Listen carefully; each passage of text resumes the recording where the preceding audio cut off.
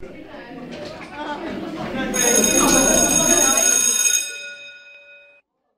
everyone, welcome back. I'm Lon Schiffbauer, and today we are going to talk about global production. I mean, this is kind of like the quintessential aspect of globalization, producing things with parts and materials and services from all over the world, and yet somehow or another we're able to do so with high quality and low cost. So how does all of that work? Well, that's what we get to talk about today. So let's first talk about production processes and standards, just the high-level aspects of global production. Now, to do that, I first want to help us understand sort of how something, a product, is cost out and sold in terms of price and value, okay? Because this will help us understand how global production helps us to create high quality, low cost products. Okay, so first of all, let's say we're making a pen. All right, we're making a pen. First of all, there's the cost of the actual pen, the cost of manufacturing it. All right, so maybe it costs 10 cents to manufacture this pen. All right, fine, that's great. But then we have a certain profit, right? We want to make some money off of this pen. So maybe it cost me 10 cents to make, and gosh, I'd really like to double my profit, so I'm going to sell it for 20 cents, we say. All right, well, that is the price per unit. This is now a 20-cent pen. All right, and by the way, nobody doubles their cost on a commodity like a pen, but bear with me. All right, so that's what you see it sold for in the store. All right, 20 cents. Cost me 10 cents, 20 cents, 10 cents more profit. But then we have this thing called value add.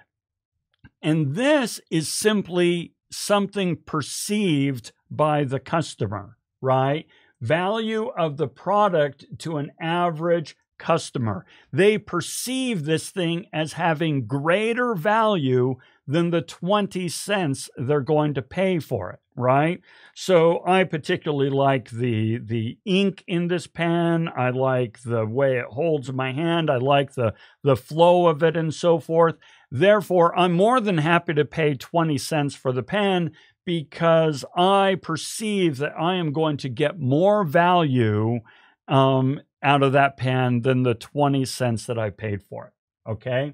So this is the value that we have created per unit on the pen, all right? Now, how do we make money? Well, one thing is we can lower costs, right? If we can lower cost, then we can still charge the same profit because we still have the same value add. And so if we are able to lower our cost, then we can increase profit, right? Whatever cost we save, we can roll into profit. All right. Now, another one is to increase the value add. In other words, increase the perception that this thing is really awesome. So if I took this pen and stamped an Apple logo onto the pen, I could then charge $37 for this pen because it has an Apple logo on it. All right. You see, I jest, but you see what I'm saying. All right. Is the value add is what really creates the impression of value to the customer. Now, in the case of global production is really all about minimizing cost. We want to bring the cost down as much as possible so we can therefore increase our profit. All right? So, how does global production help us do this?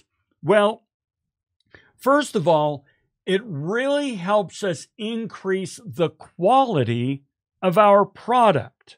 All right? Now, let me explain that. In this context, quality means reliability. Okay, so think reliability. implying that the product has no defects, lasts a long time, and performs well, right? So the firm that improves its quality control, increasing the reliability of the product, will reduce its cost, thereby increasing the value proposition.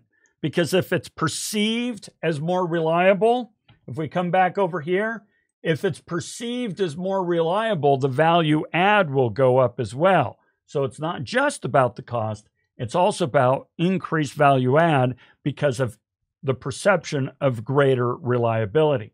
Okay, so how is it that this increases the greater reliability decreases costs? Well, let me show you. All right, so we've got ourselves a product and we have improved the quality. We have improved its reliability. All right. Well, first of all, this increases productivity, right? Since things are going wrong less often, things are breaking down less often in the manufacturing process because we've really honed in on a strong process, then we can increase productivity.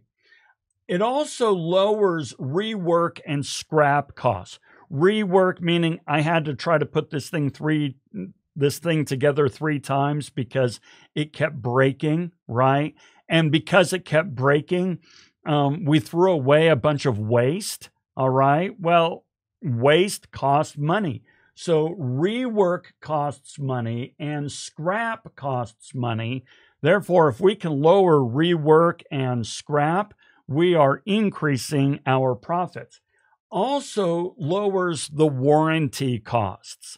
Since this is a good, robust, solid, reliable product, it's not going to have as many, warranty issues.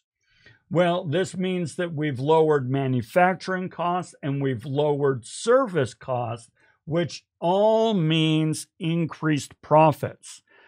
So when a company asserts that, investing in quality control and increased reliability actually works against us, no, that's not really the case. The more we can control for manufacturing and service costs, the more money we can make, okay? Now, this is all done through a process called Six Sigma. Perhaps you've heard of Six Sigma before. It is a statistically based process improvement methodology that aims to reduce defects, boost productivity, eliminate waste, and control costs, cut costs. All right.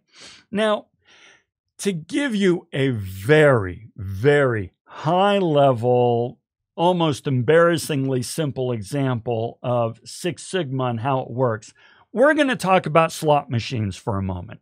And to do that, I'm going to go ahead and get myself out of the way here and introduce you to this process flow for a slot machine. It's $1 to play, and it's a 15-second cycle time, and it pays out 95% of the time. Yes, that's right. The slot machine does not pay out more than it makes. It pays out less, okay? So, in any case, wrong button. Let's come back over here. Okay, so here's the idea. Here's the player side, right? The player inserts $1, pulls the arm of the slot machine. I know we don't pull arms anymore. That's the point here. Bear with me. And then does the player win or lose? The player has to make a decision. Am I going to play again? And eventually they quit. That's what the player does. It's a 15-second cycle time. Now on the slot machine side, it goes through all its machinations. Is the payout bucket full? If so, we move the coin over to the winnings bucket. If it's not, then we put it to the payout bucket. And then the payout bucket sits there and waits. And then if they win, it activates the payout bucket. And then it pays the winnings. Okay, you don't need to worry about that quite as much. Here's the point. All of this together took 15 seconds. Now, if we were to do the math, and don't worry, we're not going to read through all this math, but if we were to do the math, we'd say, well, if a player takes 15 seconds to play and it costs $1 each time they play, then basically we've got $4 a minute going into that machine. $4 a minute goes into the machine. All right, fine. Now at 95% payout, right? Now 95% payout and say 50% utilization of the machine, all that. Basically, it means that the casino keeps $144 a day. At 15% cycle time, at 15 second cycle time, the casino keeps $144 a day. Now, if all we do is instead of pulling the arm, they push a button, we can reduce our cycle time to 10 seconds per cycle. And in fact, it's less than that, but bear with me, right? Well, at 10 seconds per cycle, that means that that machine is having $6 a minute pumped into it, which means that once we calculate for payout and for 50% utilization, the casino keeps $216, right? So in other words, by simply reducing the cycle time of that machine by 5 seconds, the casino makes an additional $72 a day on that machine. Okay? So that's kind of the idea of Six Sigma, is if we can just find teeny tiny little ways of optimizing the process, we can make more money. Okay. Now, another aspect of Six Sigma is something called lean, right? Lean is a systematic method for eliminating the elimination of waste within a manufacturing system. So every system has waste in it, right? Or produces some sort of waste. And the system that can successfully control and reduce the waste produced is the system that makes the most money, all right? Now, to help demonstrate this idea, I want to introduce you to a Rube Goldberg machine. A Rube Goldberg machine is basically these famous old comics in which the author of these comics would create these horrendously over-engineered machines for very, very simple needs. All right. So now in the case of this machine, this is an automatic napkin applicator. Okay. Let me show you how this works. All right.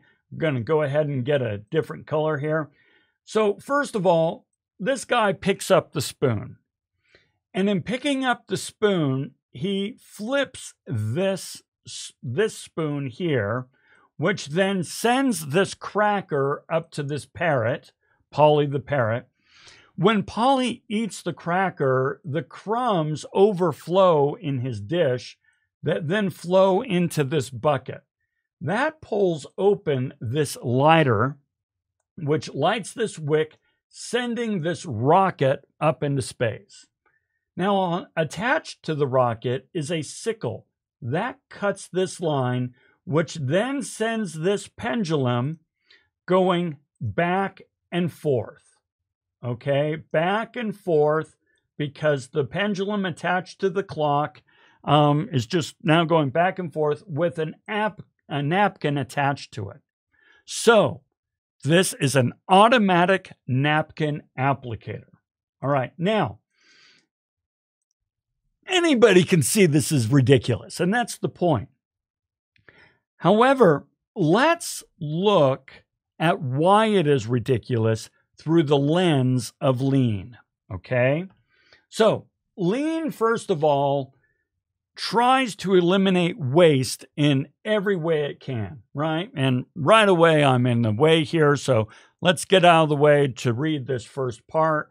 Waste is an activity that consumes time, resources, or space, but does not add value to the product or service. Okay? So if I come on back, first one is overproduction. Overproduction is highly wasteful. And in this Rube Goldberg, he has that pendulum going back and forth now. He only needs 1 or 2 swipes, but now he has an infinite number of swipes. He doesn't need overproduction, okay? Now, here's an example of overproduction. Let's say that, and why it's wasteful. Let's say that I manufacture these recorders, okay?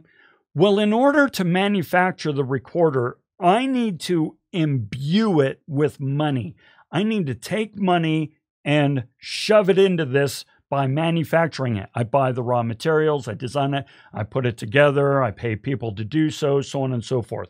So I have taken money and turned it into this. Now, I can turn this back into money by selling it. However, if I manufacture more than I need, or that I can sell in the short term, well, now I have a whole bunch of products sitting around that I'm not moving, I'm not selling, and I have no money because I've taken all this money and shoved it into these products, which means my opportunity cost is really high, because if another opportunity comes along for me to make some money, I can't take advantage of that because I have no money with which to take advantage of that opportunity, because it's all in my products. Okay, waiting. Waiting is, of course, wasteful, right? Now, not just because you're paying employees, right? Just kind of sitting around, downtime. It's pretty easy to understand that if you're paying an employee who is not producing anything because they're just waiting, then you're not getting any money for that pay that you're giving them. However, waiting also goes to your equipment, all right? You take this recorder, for example. I forget what I paid for it, but I've only used it 2 or 3 times. So let's say, for example, that I paid $200 for it, just making up a number. I paid $200 and I've used it twice, which means each time I used it, it cost me $100. All right. Whereas this camera that I'm using right now, well, now this is like a $2,000 camera, but I have used it so often that if you look at the per use cost, this camera was much cheaper than this recorder. Okay. So equipment sitting around not being used is very wasteful. Transportation, moving stuff around that doesn't need to be moved around, very wasteful. Extra processing. Now, when we look at our Rube Goldberg machine, he would have to go through all kinds of extra steps to set that thing up and reset it and reset it and reset it every single time. That is a lot of extra processing. Then we have inventory. Now, I want to be clear, inventory is not the same as overproduction. Overproduction says you have a whole bunch of stuff in which you have invested your money and you can't convert that stuff into sales. Therefore, you can't invest in anything else. Inventory cost is saying, okay, now that you have all these things, where are you going to put them? You got to put them in a warehouse. Okay, so now that means I have invested in a warehouse, but I am not making any money on that warehouse. I'm only using as a place to hold my stock. So it's a cost. Now, if I have a manufacturing facility, a factory, that factory is not a cost to me. It's a revenue generator, right? So I'm happy to invest in a factory. But if I'm investing in a warehouse, I'm not making any money off of that, right? Furthermore, inventory depreciates in value. you know that new stuff comes out all the time, and that means that the old stuff is less valuable. So I make one of these today, I can sell it for 200, but in 3 months, I could only sell it for 150. And in 6 months, I can only sell it for 100, and that doesn't even meet my cost. So inventory is very expensive. Motion, how much we need to move to produce something, right? If I need to climb up on things, or if I need to dig down below in my manufacturing process. And then, of course, defects. Defects are wasteful. That's obvious. Okay. So global production and Six Sigma really look for ways to increase the perceived value through quality and decrease the cost of manufacturing. That's how it makes more money. Okay. Now, there's a wide range of technologies out there now that allow us to really, squeeze the most out of every dollar invested in our equipment, right? So, for example, setting up machines, it used to take days to set up a machine to run a certain product. Now we have really reduced setup time so that we can reset machines in the manufacturing process very, very quickly. That means we can use all of our equipment more often and keep it burning and churning more hours in the day rather than sitting idle as it's being reset. And of course, that means increased quality controls because we're using the same machine over and over. We really understand it and so forth. Now, an example of this is what's called a flexible machine cell. These are highly flexible groupings of types of machinery, say like 4 or 6 of these machines kind of all put in a line, and each one of them performs a certain process. And by using these machines, you can produce all kinds of things. So, for example, okay. See here, this is a water bottle, Camelback, and Garmin Sharp. It was tossed by a cyclist during the tour of Utah. Okay. It's really, really, really cheap to put your name and logo on these things and order just like 50, right? You can go online and upload a logo to a shirt company and say, I want 10 t-shirts with this custom logo. And they're going to sell you these t-shirts at like $20 each.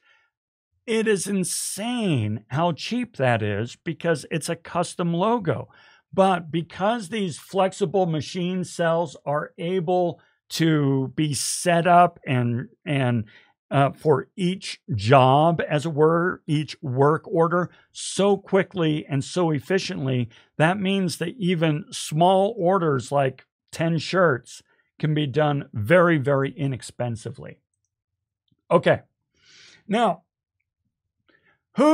you want to use a partner to help produce these things, right? If you outsource, we're going to talk about outsourcing versus doing this in-house in a moment.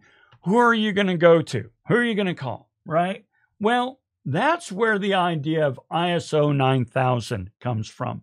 You've probably heard the term ISO 9000 before. This is a certification process that attests that a company's manufacturing process meets certain international standards of quality, okay?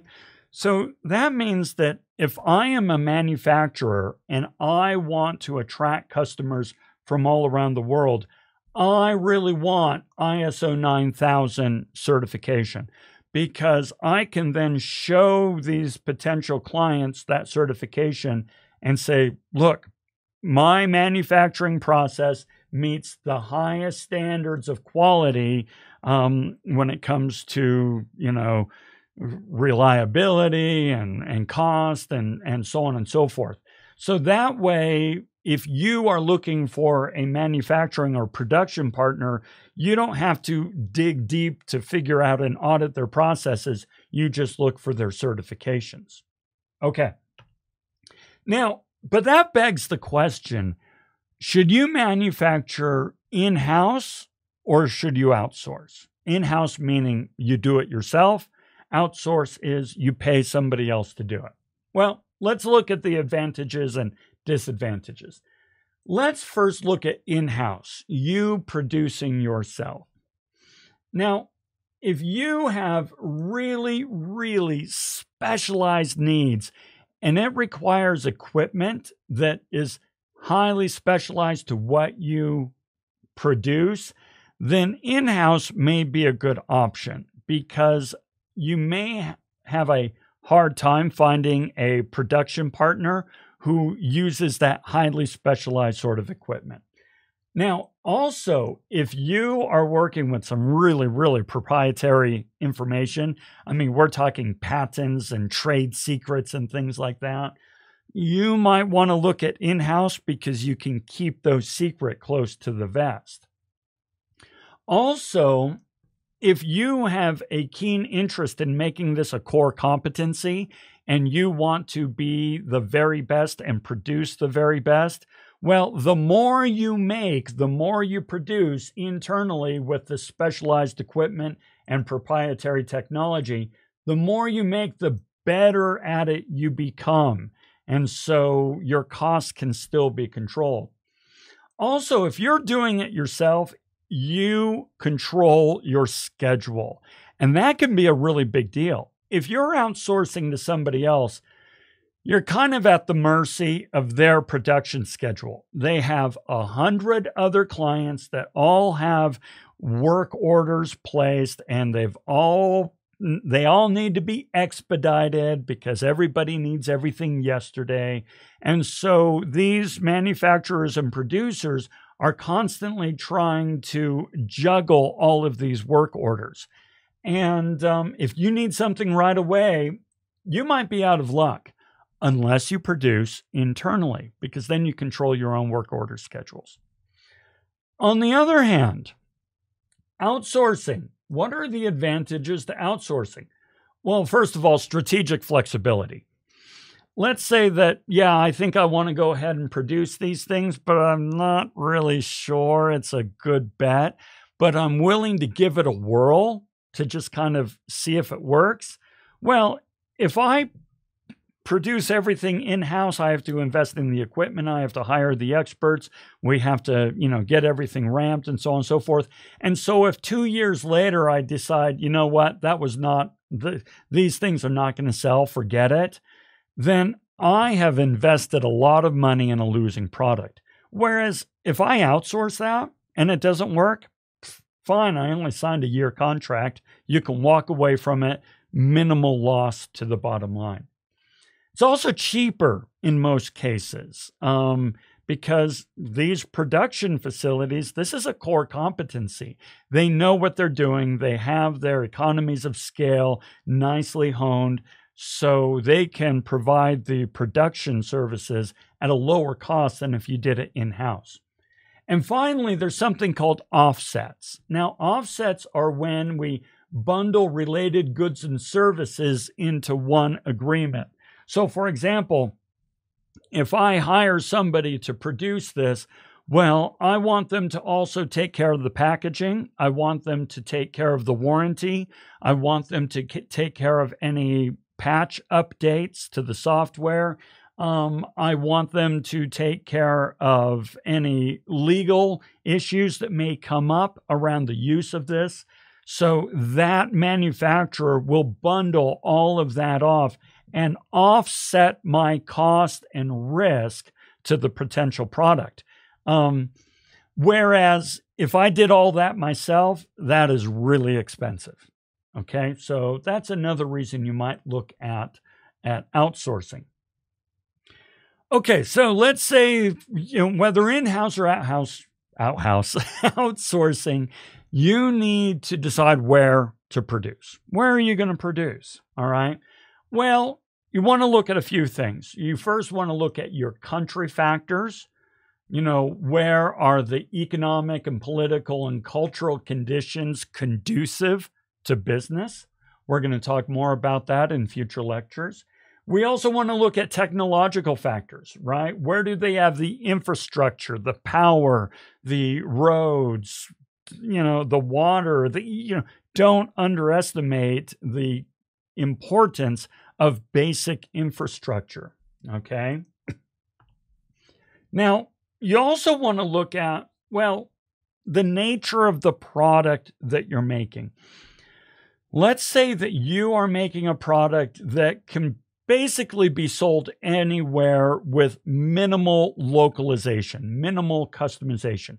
We're going to talk more about strategy in a future lecture, but right now, if I am selling this thing internationally, there's not a lot I need to change, right? I mean, not a lot at all. Okay, there's hardly any English written on this thing at all, a few numbers and so forth. And the way it works is the way it works. It doesn't really matter what your local custom is. So that means that I can probably make all these things in one location and export them, ship them around the world. Well, that's kind of cool because that gives me low fixed cost, all right? I can serve the world out of one single location and maximize my economies of scale. On the other hand, let's say that, no, actually, I'm making something that, and I'm looking around, I can't find anything that would need to be highly localized. But let's say that I'm making something that needs to be highly localized, all right? Things that no matter where I'm selling it, I'm going to have to change the product a little bit. Well, in this case, I'm probably going to have to either set up or outsource to several factories around the world, all right? This means I'm going to have really high fixed costs. Operate locally out of multiple locations to be more responsive to local market needs and be less dependent on any one market facility. So you you've got to kind of weigh the pros and cons of localization and fixed cost, okay? Now, I keep talking about economies of scale, and I recommend that you research that. It's a basic economic principle that is very powerful and important to understand. The idea here is that you have your per unit cost, all right? Per unit cost, let's say this thing is a per unit cost of $100, okay? $100, but I have then output. The more of these things I make, the less expensive per unit it becomes. Because, well, if I buy one machine and make one unit, well, now my per unit cost was $1 million. But if I make two from this one machine, now my per unit cost is $500,000. Well, if I make $1 million from this $1 million machine, my per unit cost is $1, right? So the more your output goes up, the more your per unit cost goes down. This is wonderful and fantastic and marvelous. However, there's a bottom to this, right? At a certain point, you're going to hit your minimum efficiency scale, in which case you're going to have diseconomies of scale. Meaning, listen, my factory can only produce about 1 million of these things before I have too many people and too much raw material and too much equipment kind of running around, and we're all getting in each other's way. So that means I'm not going to be able to increase my production, so things become flat. But we're getting in each other's way, and furthermore, we're probably going to have to buy another machine and maybe even another factory, which all of a sudden means my cost per unit just went up because I'm not accounting for one machine and one factory. I'm now accounting for two machines, two factories, And so now things go up and I have to do that whole thing all over again. Keeps going and going and going. Okay. So it's an important concept to understand when it comes to global production. All right. You also want to look at, when deciding where to produce, regional economic integration agreements, right? So these are things like, hey, you know what? The United States and Canada and Mexico all agree to reduce, to the extent we possibly can, all the trade barriers so that we can have free trade between member countries as much as possible. This relationship here, I believe, is called the USMCA, right? US-Mexico-Canada Agreement, all right? Used to be NAFTA. Over here, this green area, we have the EU. That's the European Union.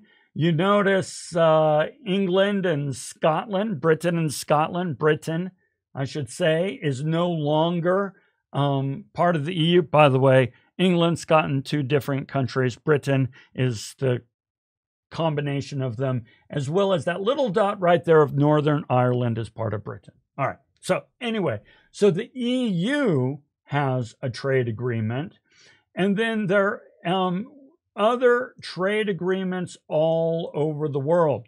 Now, the really nice thing about operating within a trade agreement country, or operating with a trade agreement country, is lower barriers, lower tariffs, lower costs, right? So works really well. Now, the creation of a single free trade zone opens up new markets that had been previously off limits. So people like to be part of these trade agreements.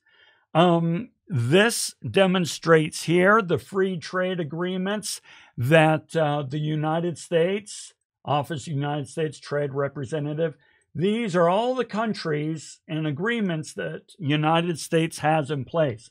In some cases, the United States has agreements with particular countries, right? In other cases, we also have them all together, like the USMCA here, that trade agreement we just talked about.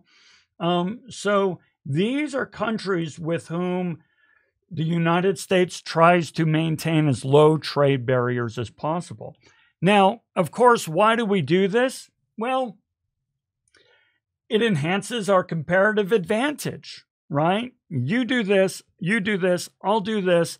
And if we all do it at the lowest opportunity cost, then we put it all together into a product that becomes a very inexpensive, affordable product for our citizens, all right? Now, there's other reasons as well. We want to create incentives for political cooperation among member countries. The idea is we're less likely to contend with one another when our economic futures are inextricably linked. So a great example is the European Union, the EU. Well, if you look at the countries that are part of the EU, these are countries that went through 2 world wars together. And even before the world wars, they were always contesting. They were always going to war. They were always in disagreement. And so they really wanted to become a major player on the world economic stage, as well as intertwine their economic futures so that they would be less likely to go to war and more likely to cooperate. Okay? Now, that isn't to say that these free trade agreements and so forth are perfect in every way, shape, and form. Not in the least. One thing that can happen is it can result in trade diversion. Okay? Now, trade diversion is replacing low-cost goods outside of the free trade area with higher good costs from within the area. So here's the idea. The United States has good solid free trade with Mexico, right? And that means it's really easy for us to move goods back and forth and so forth. But let's say that Taiwan has a part that I need in the US and it is less expensive than that which is available in Mexico. Well, now I'd probably have to go back and see whether or not Taiwan's a good example to see if we have a free trade agreement with Taiwan. But for the sake of this example, let's say that we don't have one with Taiwan.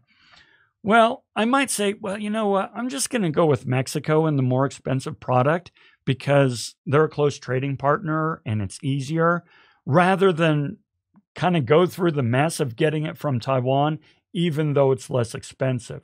So in a way, it prevents the free market of supply and demand from working because it creates this artificial connection between two producers.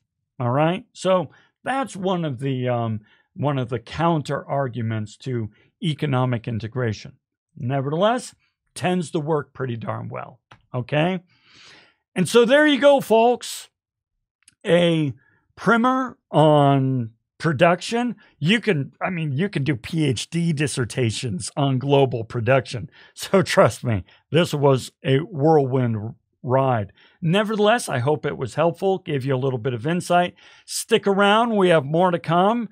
And until then, have a fantastic day.